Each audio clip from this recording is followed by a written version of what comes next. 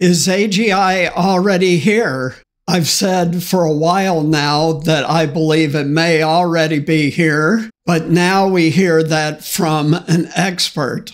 Who is that, and what did they have to say, and what does it mean for you and your career? We're going to discuss that right now.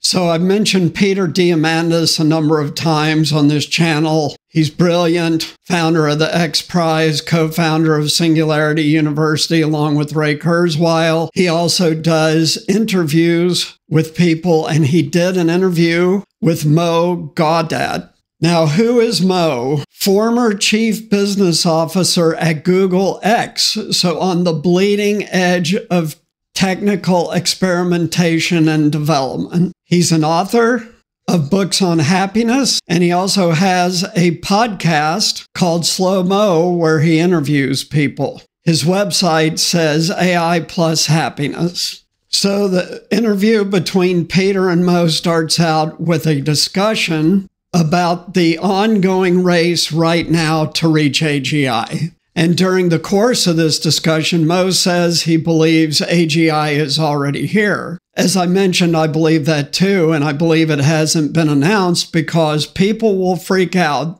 the day they announce that an AI is smarter than any average human at anything. By the way, mental tasks, not physical. Leave that to the robots. So Mo believes AGI is already here. Even if it's not, it'll be here soon. And they go on to talk about the duality of AI. AI can do a lot of things for good. See my last video. Or AI can do a lot of things that are adverse to the interests of human beings. So the central premise of this discussion is that because AI and robotics are exponential, they are improving at an exponential rate, which means two things. One is humans cannot perceive exponential rates of change, meaning it's advancing far faster than we can perceive it. And number two, the rate of change is speeding up. So it's going to get faster and faster and faster and faster. So in that kind of environment, what happens? Well, they go on to discuss the fact that the handover of the world to AI is inevitable. And then they talk about the risk to human beings of being totally dependent on AI. I can already see that coming. I'll give you a clear risk. Right now, every major browser, when you ask a question, gives you a summary of everything out there on the internet as of now, because these things are all in real time. An immediate risk is relying only on that summary and not looking behind at the sources that are quoted. In many cases now, those sources are quoted to see what they say, because in those sources are opposing views and possibly opposing facts. So it will be very easy in the future to over-rely on AI to our own detriment, mostly with regards to critical thinking, without which we stop being Homo sapiens, by the way. That is the defining characteristic of modern humans, critical thinking. So if you give that away, you're already a robot. And then they go on to talk about the good things about AI, like breakthroughs in science and medicine, the recent explosion of open source AI models that anyone can use, the opportunity to create your own personal AI agent. Although for anyone who owns a smartphone these days, which is virtually everyone, you already have that, either here or coming very, very shortly in the form of Apple's AI intelligence or Google Gemini, because it will personalize itself to you and what you ask and stuff like that.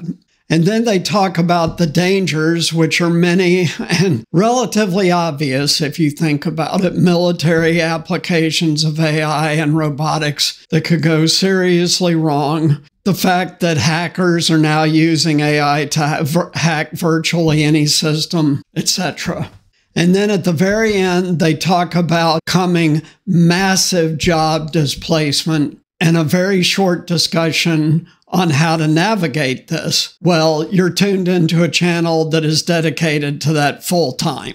And I've talked extensively about how to choose careers that give you the best long-term viability vis-a-vis AI and robotics and sensors and everything else that's going on. So by staying tuned into this channel and sharing this channel, you're going to stay on top of the best advice for navigating what's coming. And then the very last thing they talk about is dealing with the stress of what's coming, which goes right to my topic from last week or the week before. Your number one defense against what's coming is mindset and the stories you tell yourself about what is happening. Because this is going to be real, folks, and it's going to hit everyone. White collar, blue collar. If you think about the hospital garb that's green, green collar, this is hitting everybody without exception. So mindset is number one. And in that video, watch it, I gave you some tools to help you. So it's gratifying to see that someone as prominent as Peter Diamandis, who is one of the top people for many, many years in advanced technologies, one of the very top people in the world, is getting around to the subject that this channel focuses on, which is navigating the tsunami of impact that is coming to your career. So I'm glad this is starting to get a little more broadly discussed. But we've been doing this for 5 years now, so this is the channel you want for that issue.